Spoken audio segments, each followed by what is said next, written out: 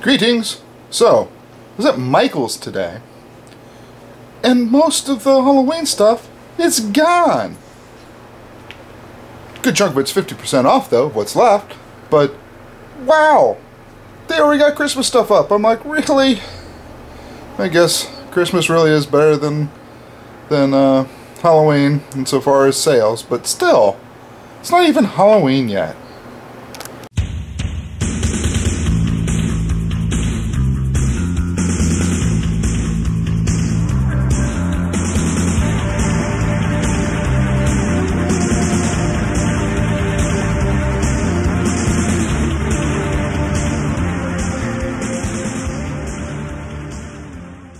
Hey guys, so I'm over at Greg's and it's a bit windy outside, so if you get that ruffly noise, I apologize.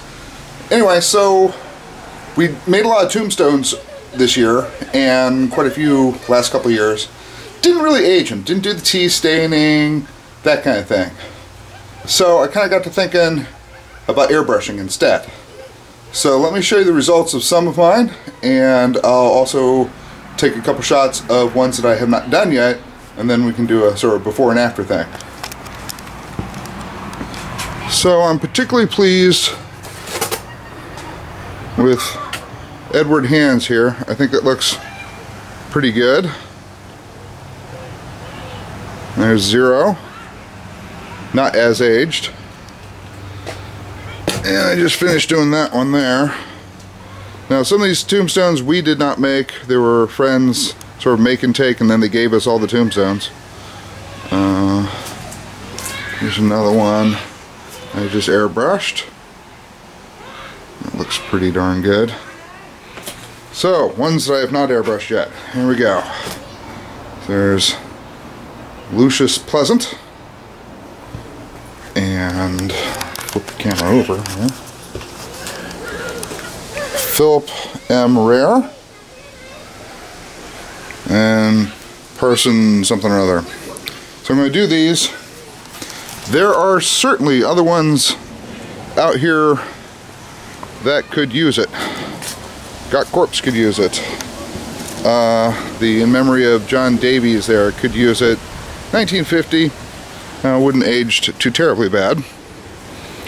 We're going to have a vacancy sign on that.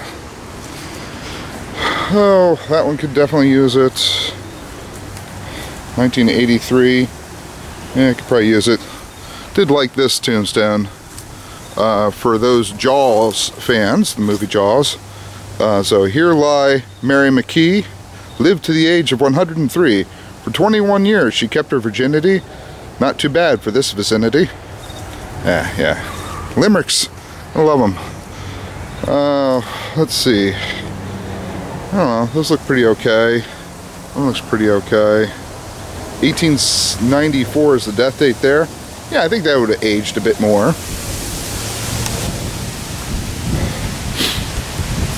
I like this one, the Sir Stephen Forrest with the Masons. I am, I can, I will. Got a little Lycian, but it really didn't age it. Oh, 1954? Yeah. So there's one we did with the tea staining. Sometimes the tea staining just looks like running mascara to me. I don't know. For my buddy Alex Tarasoff. That one aged pretty alright. But again, yeah, that could use some aging. I just did this one as well. It's not a very good looking tombstone in the first place, so. And then I just did Charles Dexter Ward, As You Are Now, So Too I Once Was. And I don't know, even our mausoleums could probably use some aging, but I don't want to stretch my air gun out that far. So anyway, catch you in a few. And okay, so these are now kind of done. Oh, I think they look a lot better. Certainly look older. Perfect? No. But also only took about 20 minutes. So, you know, it's a pretty good bang for your buck, I think. And certainly gives the impression of age, which is really what we're all looking for here. Say hi, Greg. Hi. Say hi, Adam. Hello. What are you doing? Rewiring the animatronic ghost thingy. Right, because it did not survive storage in the attic for some reason. Yeah, the gears on it heated up on this one, heated up and it frayed, and so it's not going down anymore. So I found a $25 one instead of buying the Spirit Store. You can edit that out. Instead of buying one for 50 bucks or how much it costs, and we're just going to switch motors. There you go. Guess what? It's made by the same company. The only difference is one has an antenna. Yeah, so we can remote control the old one. The new one, less expensive, but no remote control. We like the remote control, so swapping parts. But there's a good tip for you. If you have animatronics, especially kind of inexpensive ones from you know, Halloween stores, don't store them in your attic if it gets hot in the summer. Yeah, and mind you, always look to see if it's made by Techie. If Techie Toys makes it, who makes most of the Halloween animation stuff. That and Jiminy. And Jiminy, yeah. If it's Techie to Techie, it's the same thing. Same parts. So, uh-oh, and there goes our coffin! Damn it, I really hate this wind. Alright, so I'm going to take you to the back. Alright, so back here, what we're doing is just putting up furring strips right now, and we are going to set these furring strips with scene setter walls. I know it's kind of cheap and such looking, but we just don't have the storage for more panels. So scene setter walls will go here, so the kitties will have to come through here. It's about 6 feet something or other between these heights. So we're going to put up a duck sign, which will hopefully get people ducking regardless of whether they're tall or not. And then they'll come through here, they'll see our wake scene. They'll be built here. Right above is where a electric firecracker will go, snappity snappy snap. They'll see the keyboard there. That's just the lower portion of the keyboard, the Goonies keyboard. And then from this area, which will be an alcove once the scene setter wall goes up, we'll have our animatronic crawling chick come out and hopefully at least scare the little kids. And we're thinking about one of the chairs back here rigging with just a fishing wire going up to there. Up there is where people will be you know, giving out candy, and pulling the a fishing wire, I think, to make one of the chairs just move by itself. Ooh, scary. So that's just another simple trick that we're just going to add into it. So that's about it for now. This is me, Aaron. More in a bit. And here are the tombstones that I did yesterday, which you just saw a few minutes ago, now in their proper place, looking at least not brand new. They don't necessarily look great aged, but at least they don't look brand spanking new. So that's, I like that one. I think that ended up looking pretty nice and aged. Nice thing about that, again, real quick, super duper quick. And at this point in time, since we're only 2 weeks out from the big night, quick is good. So what do we have you doing? I am putting wood filler in where we screwed in the bones here to the back of the organ, covering up the screws. That makes sense. Let's see. We should, the femur's got to get replaced. That's going to have a skull. See how there's one in the corner there? Oh yeah. Yeah, there's another one. I think it's sitting in the garage. Over on that side there, you can see a couple. Alright, so that's coming up. We got our non-moving organ player here dressed up. Next year he'll be moving, hopefully. And our mourner's looking much better this year. So one of the guys that I had corpsed up in previous videos. And backwards, we have our scene setter wall. I know, it's just scene setter, whatever, but this is more intimidating, to be sure.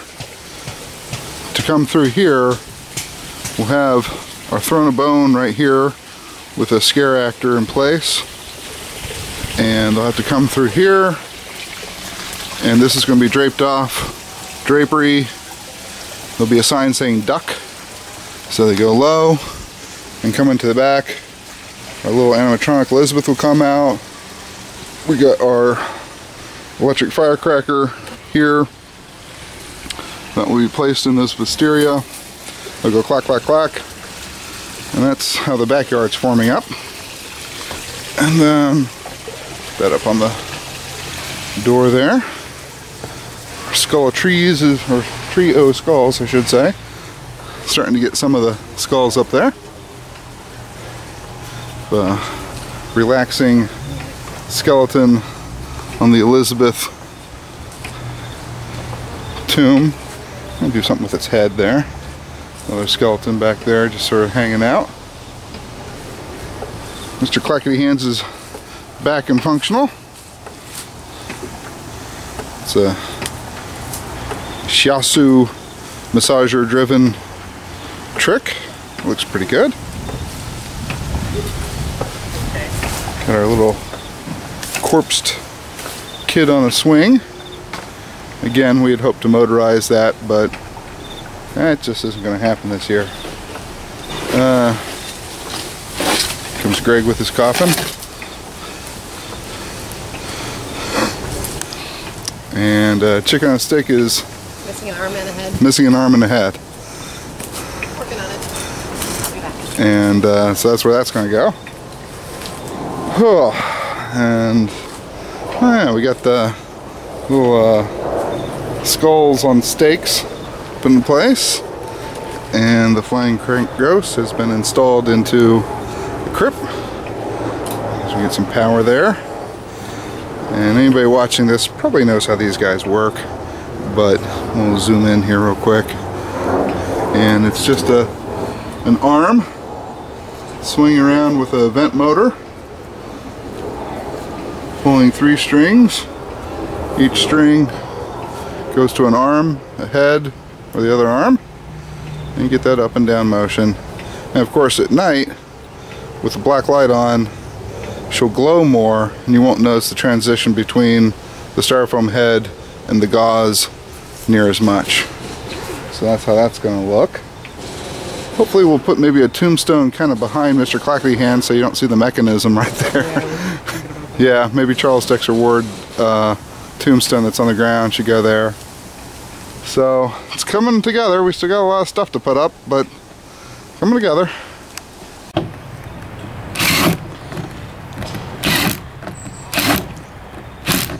Really touching the retina. It's around the retina. We have surgery to fix things like that, as well as the retinas. Hunters aren't cruel.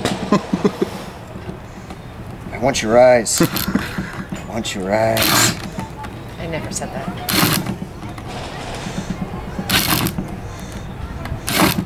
Now you've been watching this for 30 seconds. What the hell is going on? It's a dead prop, but the LED lights still work, and we're hoping to gouge out the eyes to get the LEDs.